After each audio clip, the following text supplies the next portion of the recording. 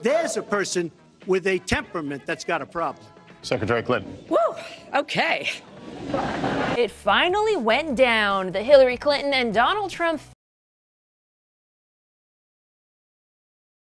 face off at the first presidential debate of 2016. We're bringing you all the most awkward moments that made you cringe and take a shot of tequila as you watch the telly.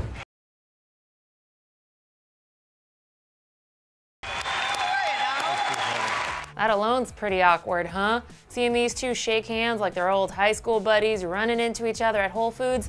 Anyway, as the country watched, prayed, played drinking games, and yelled at the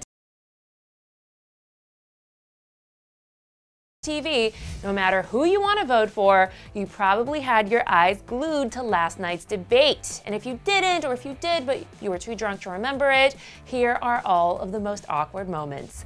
Moment number one, that moment when Donald Trump said he wanted to make Hillary Clinton very happy. And that was after he seemingly checked in with her to make sure that he was getting her name right. Secretary Clinton, yes, is that okay? Good. I want you to be very happy. It's very important to me. Awkward AF. Number two, that moment when Trump said that Hillary Clinton had been fighting ISIS her entire adult life. Hillary is 68 years old. Can't miss moment number three was that moment when Donald speculated on who could have been behind the DNC hack, and he suggested that maybe it was a fat person. Not. I don't think anybody knows it was Russia that broke into the DNC. I mean, it could be Russia, but it could also be China. It could also be lots of other people. It also could be somebody sitting on their bed that weighs 400 pounds, okay? What does a person's weight have to do with it?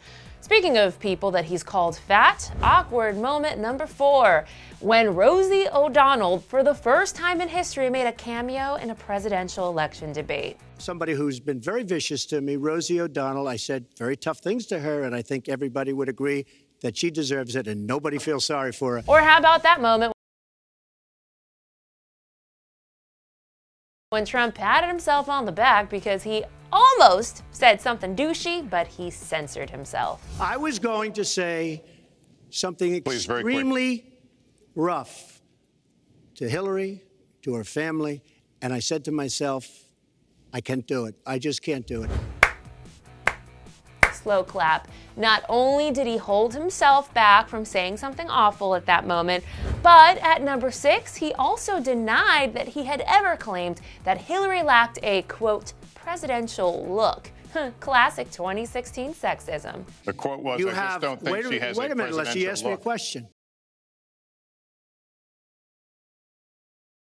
Did you ask me a question? Awkward. So which parts weirded you out the most? By all means, share below. And look, I know that Hillary could have been much more on her game, but I just thought that these Trump zingers were the absolute best.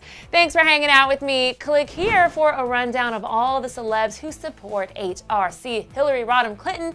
I'm your girl, Miriam Issa, and may our country work through these crazy times. God bless America.